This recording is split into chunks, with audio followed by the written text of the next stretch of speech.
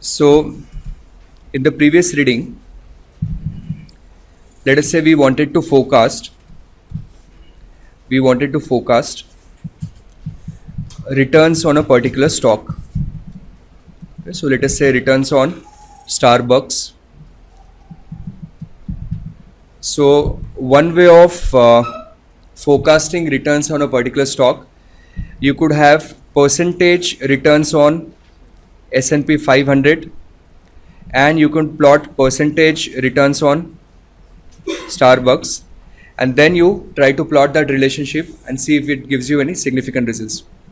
So these type of scenarios in the previous reading we call them as linear regression.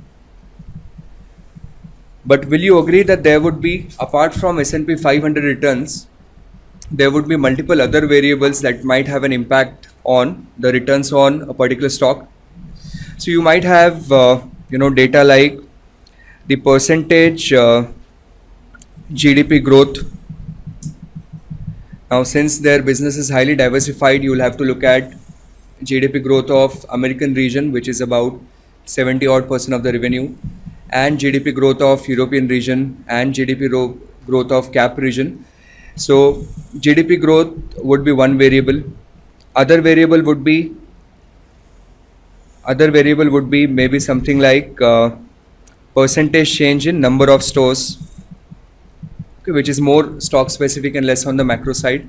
Or you could have multiple variables in these lines, and then using all these variables you build a regression, and then these type of regressions would be referred to as multiple regressions.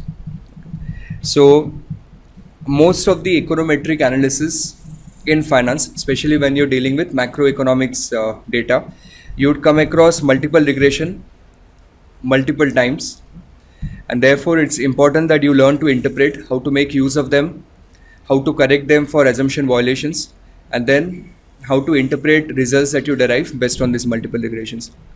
So let's look at a few examples. So this is a sample regression equation that we have. So we have B0, which is your intercept, first slope independent variable, second beta coefficient, second independent variable, so on and so forth, and then we also have a error term. This part it will help if you write down. So intercept term, this is the value of dependent variable with an assumption that all independent variables are equal to 0. So in this equation, if x1 was 0, x2 was 0, all the x values were 0, then y would be equal to b0, which is the interpretation of intercept term.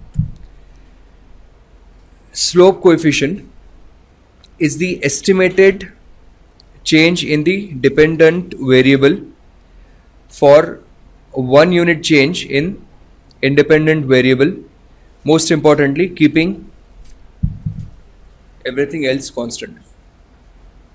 Because if you allow all the x values to change parallelly, then of course the changes in y variable would be more than that particular slope term.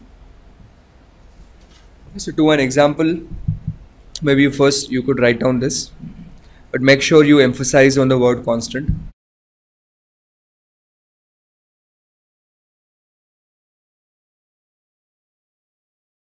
Okay, writing so that we slow down, plus you internalize this better.